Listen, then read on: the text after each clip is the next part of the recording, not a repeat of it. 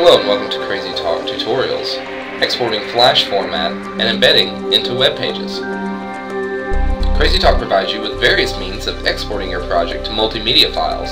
You may export video as AVI, MP4, RM, WMV, or WAV, image sequences as bitmap or targa, and web-based as Flash, RM, or WMV, and then mobile compliant as MP4 and 3GP files. In this tutorial, we focus on describing how to export a Flash video file, FLV, for the use for your blog or web page. So let's go ahead and get started. Select a model that you wish to use.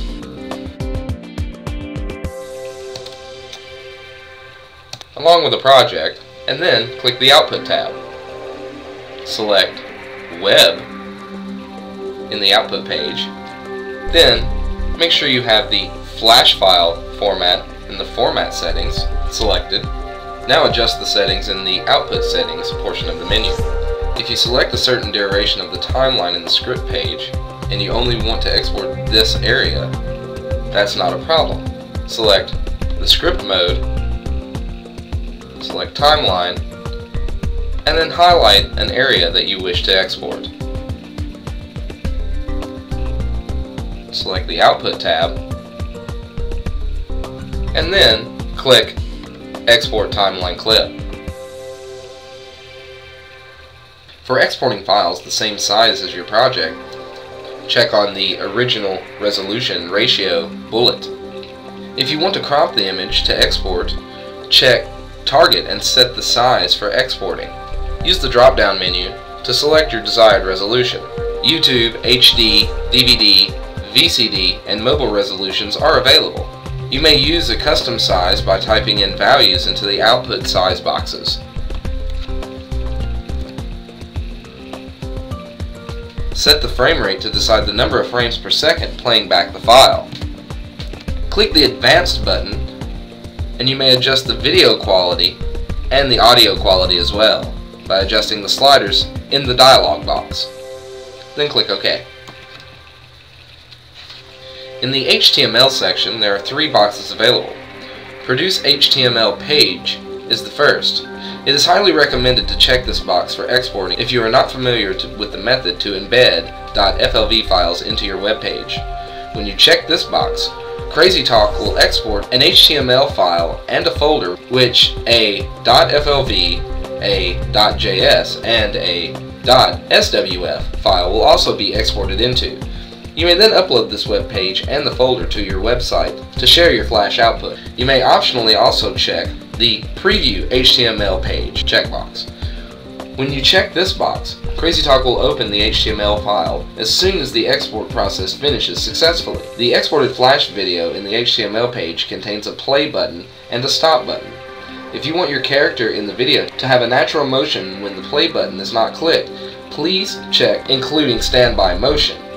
The character will look more vivid with the motion in idle mode. You may also access the face profile style in the model page to specify custom standby motion. Please see the link embedded in the Word document for this tutorial for more information about that issue.